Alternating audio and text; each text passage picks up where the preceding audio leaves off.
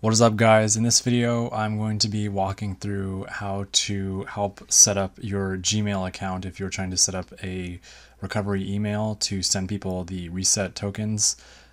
So in my Flask web app that I'm working on right now, when I try to reset this, I get brought to this error page because it's conking out. So what you're going to do is you will sign into the Gmail account that you have to do your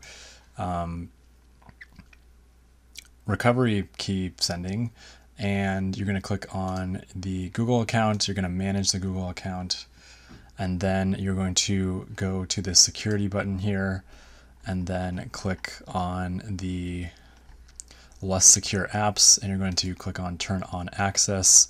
They obviously don't want you doing this because it does make your email more likely to get compromised, but you're just going to set this and then go back and then refresh this page and just confirm that you are now allowing access to the less secure apps, and this should help resolve your issues with the process. So I hope this video helps, and thank you all for watching.